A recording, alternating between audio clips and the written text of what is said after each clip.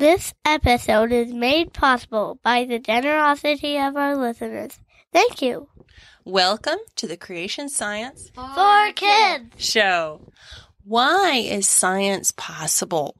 How come it finally took off 400 years ago in Europe and has been growing like crazy ever since? We romp through the Bible and history as we begin a mini-series on what Proverbs has to say about creation. Give kudos to a ministry and a spiritual grandpa leading people to the truth in the Grand Canyon. Then we learn about a supercharged form of energy, electricity.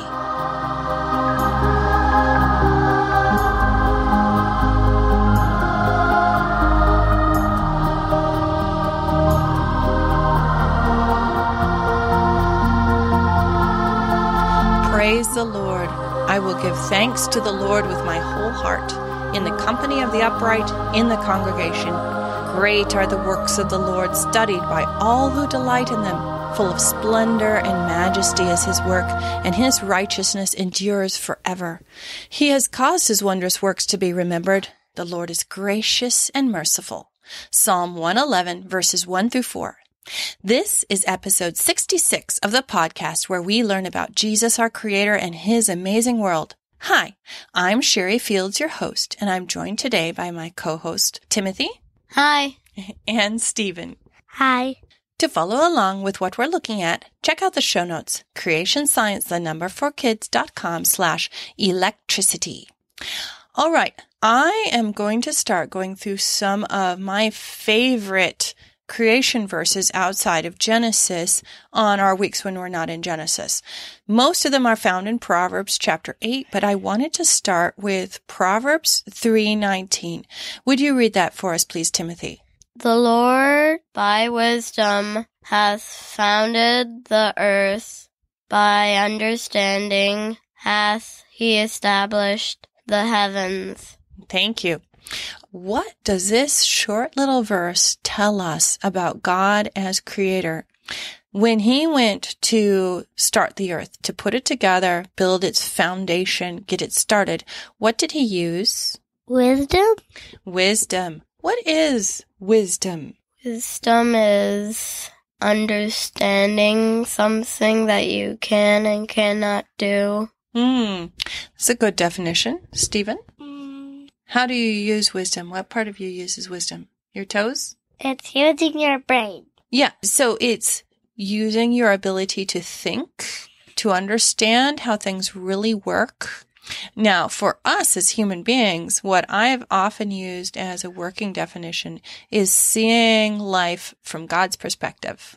But since this is God himself seeing things from his own perspective, of course he's going to do that. But what it's saying is using your ability to think and to understand how things actually work, to do things in a way that will give you the best results. So, when God was thinking and planning the earth, he used his mind, his ability to think and understand and plan things out. Now, the second phrase, he used understanding. As we find all throughout Proverbs and also in the Psalms, Hebrew, their poetry uses synonyms all the time. So understanding is nearly the same as wisdom, and it's even clearer for us. If we understand something, we know what's going on and can even explain it. But again, what part of us uses understanding? Is it our emotions? No. It's our mind. It's our mind, our thinking. So he used his thinking to found the earth and to establish the heavens. If you have the earth and the heavens, what do you have? The universe. Right, the whole universe. Everything God made, he used his mind to create. Isn't that cool? Yeah. Now, here's where the history comes in. There have been sophisticated cultures where there were enough people working together in a peaceful enough environment that they could have specialized jobs where not everybody was having to raise and grow enough food to keep them alive. They could be more than just hunters and gatherers wandering around just trying to stay alive until next year. They were able to afford to take care of people who only did things Like some of them even got to live their whole life just thinking. They would be wise men. Like you run into, in Daniel, you run into them a lot because he was one of those men. King Nebuchadnezzar had him working for him just to use his mind because he was so wise. Who else, long before that, had a job where basically he didn't have to do anything. He just was wise. And the king made him very important and took good care of him because he was so wise. Joseph, right. He was a wise man. And in fact, that's what the king said about him. Who has understanding like this? Who could do better at helping us take advantage of the 7 good years so we can survive the 7 bad years? So we have had cultures that could afford to not only give them enough food to eat, but even take very good care of them and hold such people in high honor for thousands of years since nearly the beginning. However, although they would record some things like the Egyptians were very good at what to do with dead bodies, and even medicine they were pretty good at. Number of cultures were pretty good at medicine. And what else do we know? The ancients were very good at using their minds to be able to bring into the real world. Think of the oldest wonder of the world. What is it? The Great Pyramid. Right. The pyramids are the examples that have survived. There were numbers of incredible stone structures that we have ruins of from way back when. That's another thing, that you use your mind, your ability to work math, and to understand how can you move such heavy objects. Stone is so incredibly heavy, and yet they could do it. So architecture, medicine, some of those other applied sciences, the ancients were very good at. But do you remember when we were studying about the Greeks, why did they only get so far in science and then it kind of stalled out? Do you remember when we talked about the scientific process? What was it the Greeks liked to do and what wouldn't they do? They like studying. Studying what? Old books? No, science. Sort of. Do you remember, Stephen? They like to, what's the first part of the scientific method? First you have to observe. Right. And then when you see, what do you do with it next? Remember that big word starts with an H. Hypothesize. Hypothesize, which means to say, I think that happened because of this. But the Greeks would not go any further than that. They would not do the experiments to test, does that really work? It wasn't until starting in the 1600s in Europe that we got to where we started doing experiments and testing our hypotheses to see if they worked in the real world. If you recall, why didn't the Romans get into science much? They were great architects and they were good at building cities with running water and decent sanitation and stuff, but they didn't become great scientists. Do you know why? No. The Romans worshipped gods that could change for no reason from one day to another. They thought the world really was unpredictable. There was no point in studying beyond what you practically needed in your everyday life because they had to acknowledge that if you used medicine last year on somebody who had these symptoms, if you tried it on a new patient this year, it probably was going to work. If you could build a stone arch this way last year and it would stand up, you probably could build a stone arch the same way this year and it would still work. So in the real world, they had to admit the world did work in a consistent, predictable way, but they thought the gods were not consistent. You couldn't count on them. It wasn't until we had a stable enough society in Europe that also believed in a God who founded the earth by wisdom and established the heavens by understanding. A God who himself used his mind, used logic, and also was faithful, that the scientific revolution started to explode. There were many scientists like Sir Isaac Newton who accepted God and perhaps even the Bible, but did not accept Jesus as Lord. But they still understood that the real God who actually created was somebody trustworthy. So if you do an experiment today, it will work again tomorrow and next year, and other people can do it, and we can test and try out new things. And that's what led to the scientific explosion, was understanding things like Proverbs 3:19. So that's why that's so special. However deep you look into science, you will find wisdom, you will find understanding. And that's a pretty awesome thing, isn't it? Yeah. Yeah. Okay, now for the middle, I got a newsletter from Canyon Ministries, which they specialize in taking people on tours of the Grand Canyon. Sometimes they'll drive along the rim and you stay up above and look down. That you can do for an afternoon or a day. They also do rafting trips where you get to go on that white water up and down, and then you get to actually camp down in the canyon and stay. Wouldn't that be awesome? Yeah. Yeah. And they fill up really quickly. In fact, they said they have like only a handful of openings for next year, 2018. And they're getting ready to open up opportunities to go in 2019. That's how busy they are and how many people they're helping. I think one of their most exciting things is they schedule a tour every year for people in ministry. So they take important pastors to show them, hey, you know how everyone is bombarding you with millions of years and uniformitarianism. Come, we will show you what is actually in the rocks and how it makes even more sense to trust God at His word, so you can too, and show your people. The reason I brought this up is this guy here. So if you look at the picture, his name is David Losi, I'm imagining. He is 78 years old, and he loves visiting the Grand Canyon.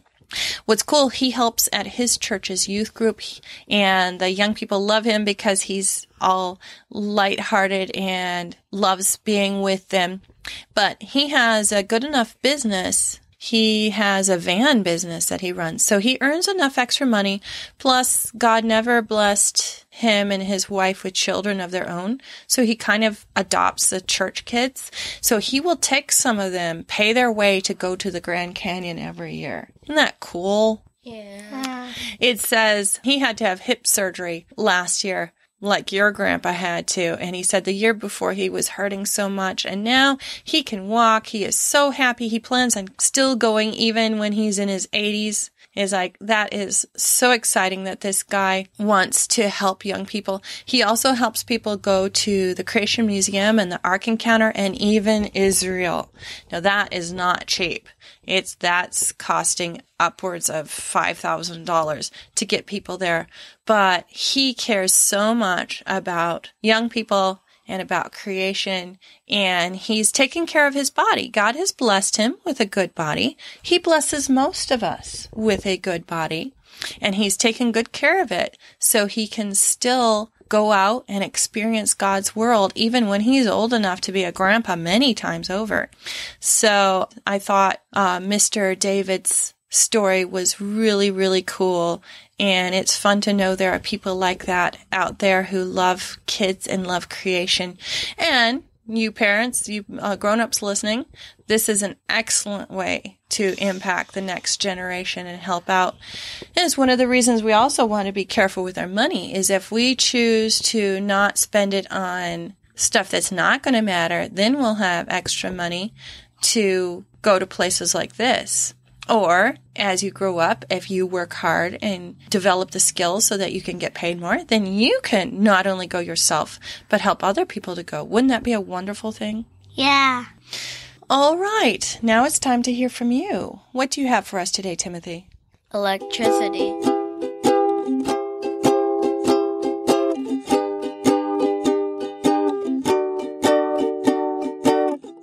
What is electricity actually? It's tons of electrons, and they're spiking out. Well, not exactly spiking out. What are they doing? What do we call it? Do you remember? When they're going through a wire, we call it that the electrons are... in a current. Yeah. And what's the verb we use for how a current moves? What do we do for water when it's moving in a current? Flowing. Flowing from the minus to the plus. Right. So whenever you have a contained current of electricity, like in a battery-operated toy, or even from a power station to all our homes in a city and back, it makes a circuit. Circuit has to do with a circle. It's going around all the way back. So while we're on circuits, do you remember what a short circuit was? A short circuit is where you've got this metal line and the place where the power is coming from. And then it goes around and it gets hot. Yeah, why? Do you remember? It said if you have this, it won't short circuit. What was it that you need? A light bulb or something that drains the power. Right. When you have as many electrons going back into the battery or the power station as you have flowing out, you end up having a short circuit, and that heats up the wire and can be very dangerous. So what about wild electricity? Because when we first were starting to learn about electricity, we didn't already have batteries and power stations. What kinds of things did people like Benjamin Franklin study to teach us about electricity? What's the biggest electricity out there? Lightning. Lightning. And lightning is actually a form of, what's it called when you touch the doorknob in the winter and get a shock? Static electricity. Right.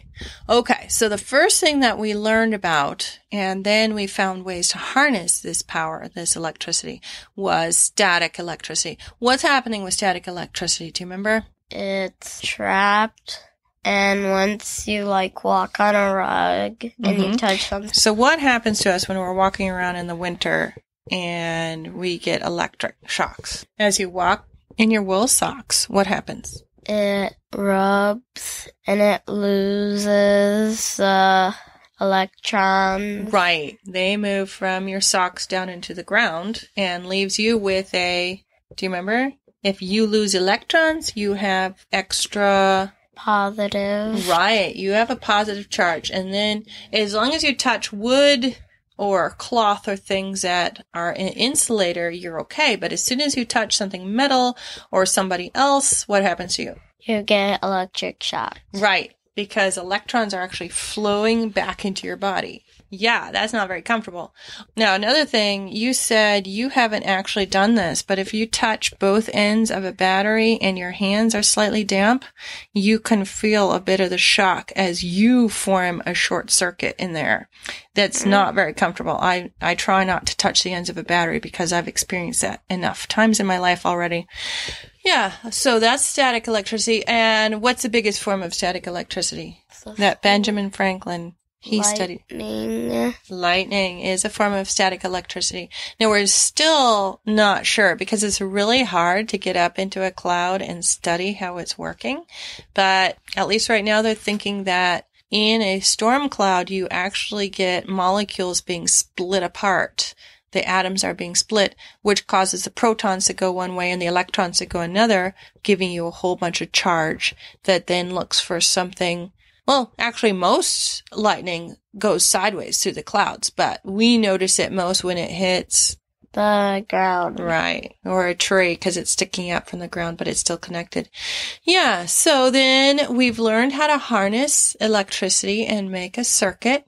Where do we get most of our power from? Batteries, power plants. Yeah, power plants are the biggest form. Whenever you plug something into the wall or your lights built into the house, those are all connected to a giant circuit.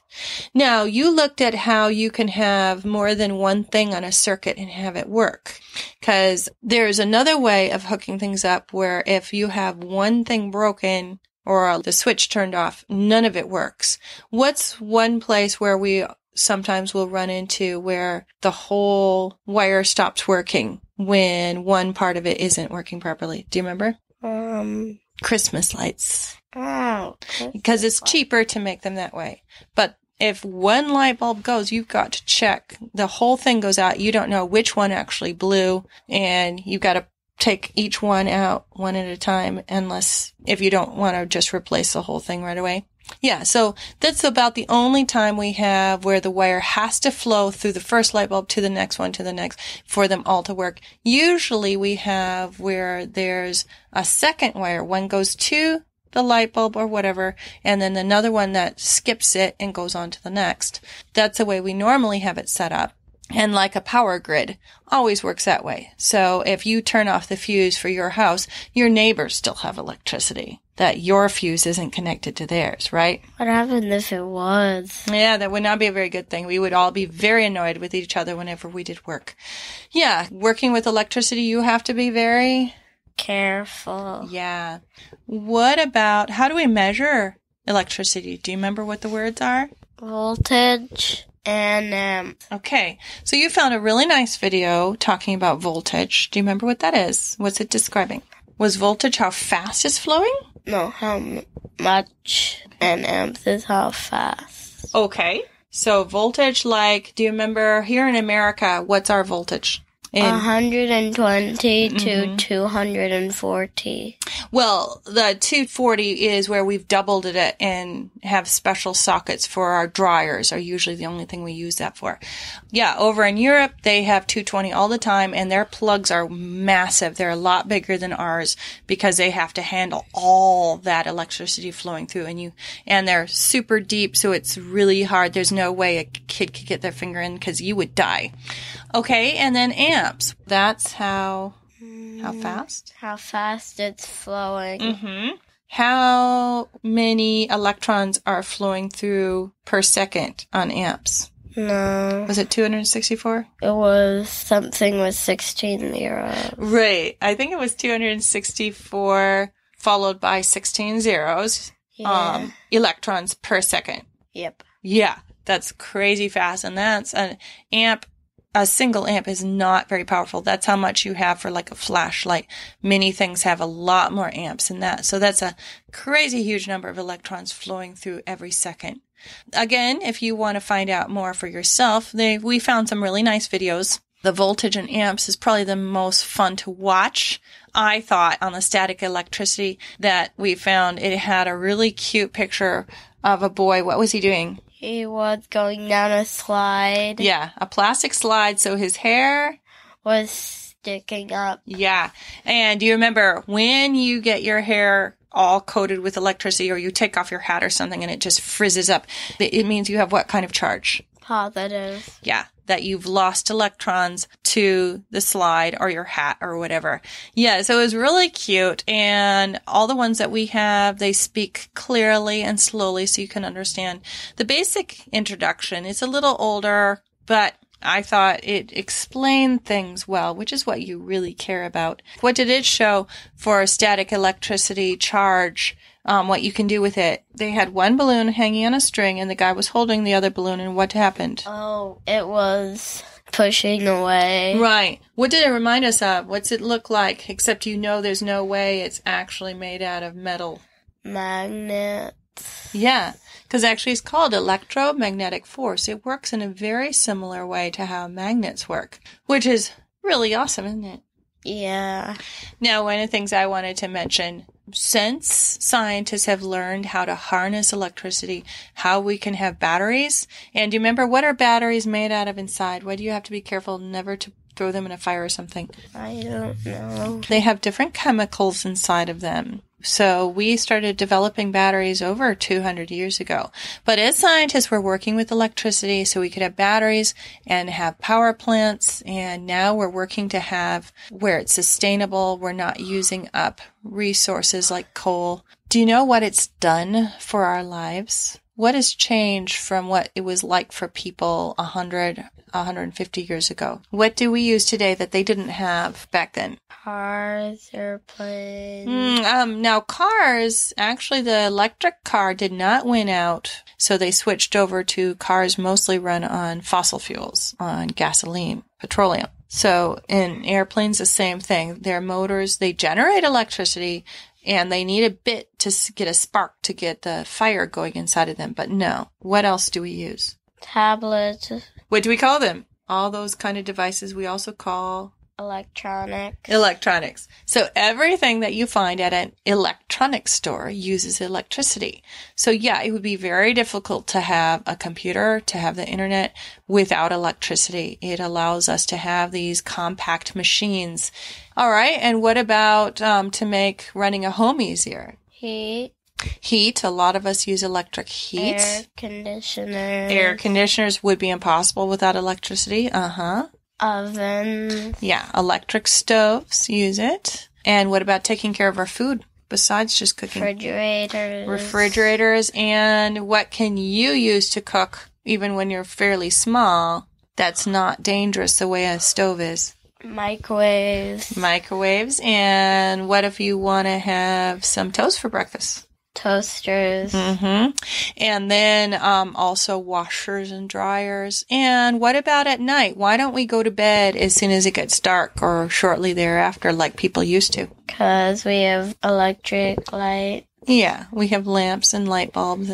So before that, what did people have to use to heat their homes and to be able to see? Fireplaces. What would it have been like for children and even grown-ups when you had to have fire pretty much all the time? It'd be very dangerous. Yes, life was far more dangerous. Not only did you have all those germs and diseases to be afraid of, but you also never knew when you'd come home to find your home had burnt down.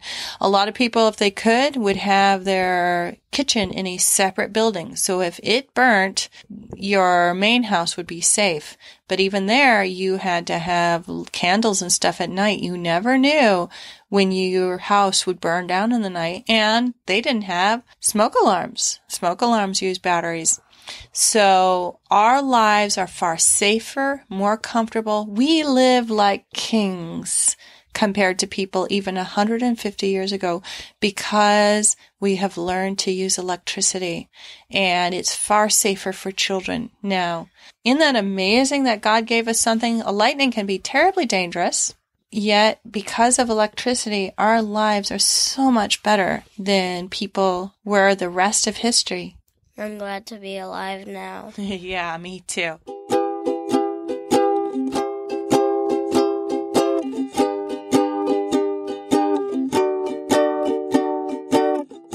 Don't forget, you can find links to all the things we've talked about today by visiting the show notes page, creationscience4kids.com/electricity or /066 for episode 66. Be sure to let your friends know about the podcast and ministry. And to connect with all the rest of the things we do with the podcast, stop by the web address I got just for you, CS4KS, that's the initials of this show, .com, and find out how to send us your own recording. Write us an iTunes review, drop us a note, become a monthly supporter, and see the heart of why this ministry is so important. Well, this finishes up our show for today. Until next time, have fun treasuring our amazing universe and Creator. Thou art worthy, O Lord, to receive glory and honor and power. For thou hast created all things, and for thy pleasure they are and were created. Revelation 4:11.